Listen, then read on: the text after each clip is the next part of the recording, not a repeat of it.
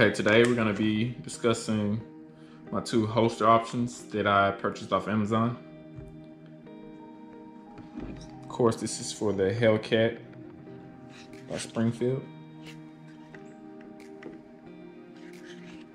I do have the ops ready version. As you can see, we are clear. Up first is the amber rod.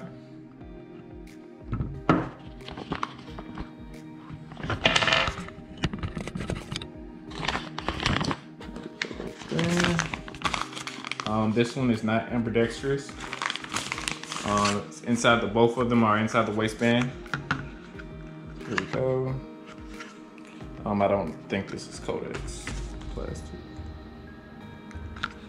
So, I like this one.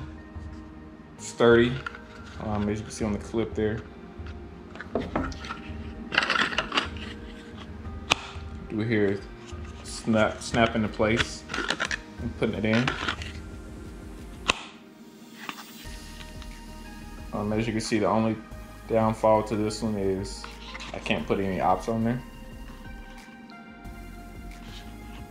But other than that, pretty solid. I think this is $26.99 on Amazon. Of course, you got your retention band there. And then, of course, it looks like that on side.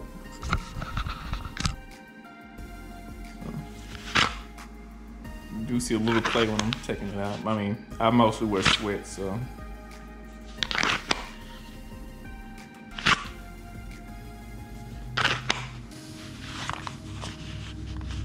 And pennants carry.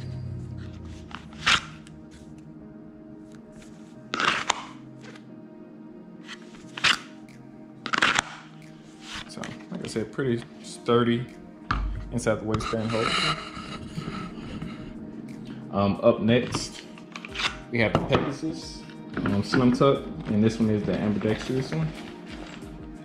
Here's that right there. Tension is going to be under here. Just get a screwdriver to tilt it. And then this is if you want to adjust the cant. Unsure if this is Codex or not as well. This is what that packaging looks like though. This one was $29.99 on Amazon. I'm unsure if that one was open box or not. And then of course, same thing. You hear a nice little thud when you put that in. And of course, as you can probably see, this one is a lot better on my ops. So that's why I ended up going with this one. I won't lie, this one is not as, I guess I want to say sturdy as the amber rod. I guess because, I mean, they have like a pencil thin holder there. But I mean, it stays in place, so.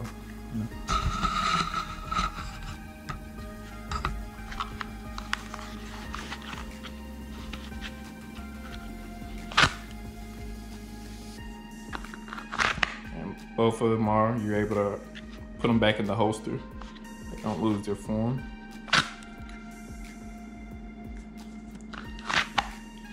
And of course, pennants carry, because I do switch between side and the pennants. And then honestly, there's no, like, you know, great on concealment.